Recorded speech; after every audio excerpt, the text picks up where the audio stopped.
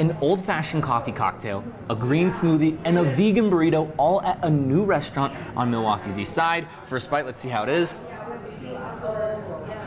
Oh yeah, this place is good. This is the Lafayette Place. Order up, 1 Ruby's bagel sandwich. We are a fully vegan brunch spot here on the east side.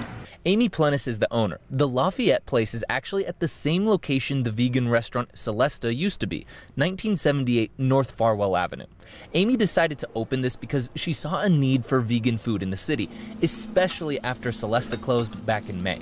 I think there's a growing vegan community that needs delicious food. I'm not a vegan, and I don't plan on becoming a vegan anytime soon, but this food is pretty fire.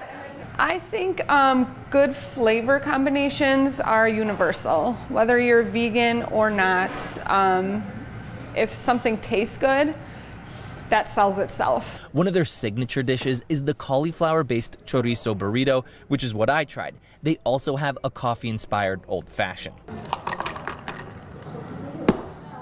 They've got cocktails, smoothies, coffee, tea, pastries, and the meals cost $9 to $12. They're open Thursday through Sunday, 8:30 a.m. to 2 p.m.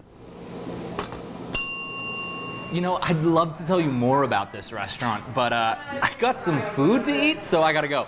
In Milwaukee, James Groh, TMJ4 News.